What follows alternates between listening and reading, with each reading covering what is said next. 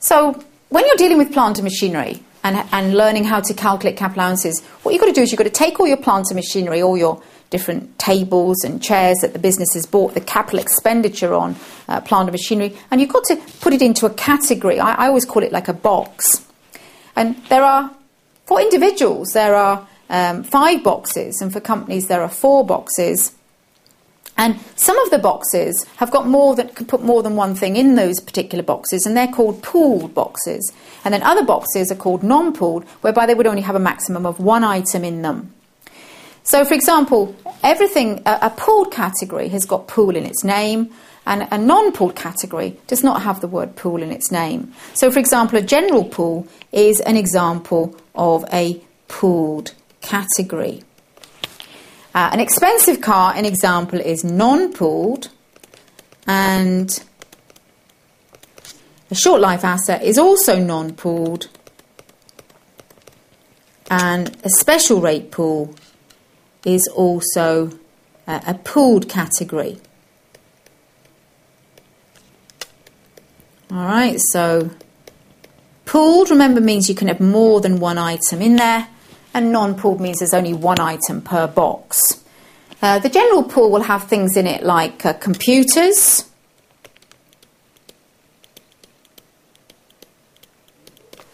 things like low cars, low CO2 cars and medium CO2 cars,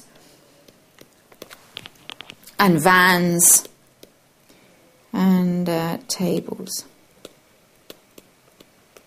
All right, so some examples of items that go in the general pool. Now, the thing about tax is that it changes every year.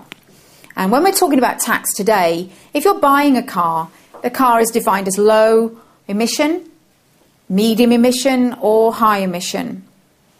And depending on whether the car is low or medium emission or high emission will determine where it goes. So a medium or low emission car goes in the general pool, and a high emission car go into the special rate pool.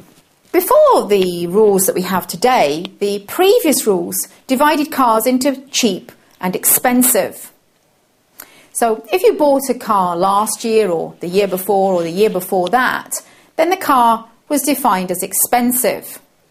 So an expensive car is one that costs more than £12,000 and it was bought before the current year. So we say that it was brought forward from before. So brought forward. So today if you buy a car, then it depends on how much pollution it produces. If you bought a car previously, it was depending on how much it cost. An asset with private use by the owner, like would be something like a car. So cars can be low, medium or high. Cars would be an example of an asset that maybe the owner uses partly for his own personal use and partly in the business. So short life assets got an asset like life of less than or equal to 4 years, and would be something like a computer. We say that the computer is depooled. So first of all, we need to know what plant and machinery is, so we can visualise vans and lorries and cars and computers and equipment and all these different things, what it is, the definition, tools of the trade, the legislation says, the syllabus says, the definition, and then we need to know the categories. The next thing we need to know is all the different allowances that you can get, all the different ones. And the first one is called an annual investment allowance, or an AIA for short. Now the rate of AIA is 100%. And that means that if you buy some plant and machinery, but the AIA, one of the things I should mention to you, is not available for cars. So if you bought a car, then you cannot get the AIA, only for items that are not cars. So the AIA is not available for cars. The AIA. Maximum AIA is £50,000.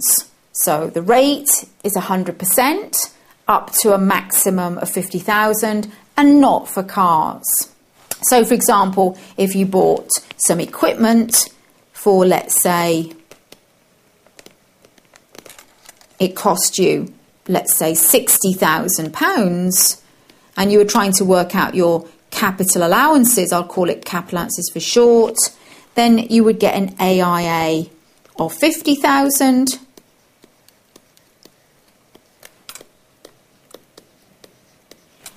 Or if your equipment cost you 30,000, then you get an AIA of 30,000. Okay, so remember the biggest figure you can get is 50,000. The first year allowance, well, there are two first year allowances. The first one is called the 40% first year allowance. I talk about that being like a special offer. And you can only get that if you buy your plant and machinery during a special offer period. So between the 6th of April 09 and the 5th of April 10. So the second one is the 40% FYA. The third one is called the 100% FYA, and that is for low emission cars. Low emission cars. So 100% one. And then the last one we're going to talk about, is the writing down allowance. And the writing down allowance is normally going to be 20%, but on the special rate pool, it is 10%. So, for example, medium cars, they're in the general pool, they follow the 20% WDA. Special rate pool, the high emission car gets a WDA of 10%. So, a third one. So, all the allowances end with the letter A. So, we've had annual investment allowance, and we've had the first year allowance, the 40% one, and the 100% one for the low emission cars, and then we've got the writing down allowance, or the WDA, which is sometimes 20%, or sometimes for the special rate pool only, it's going to be 10%. So things that go into the general pool will get the AIA. And they could also get the FYA 40%, couldn't they? And they can get the WDA as well. 20% WDA. Things in the special rate pool can get the AIA. They can't get the 40% FYA, but they can get the WDA at 10%.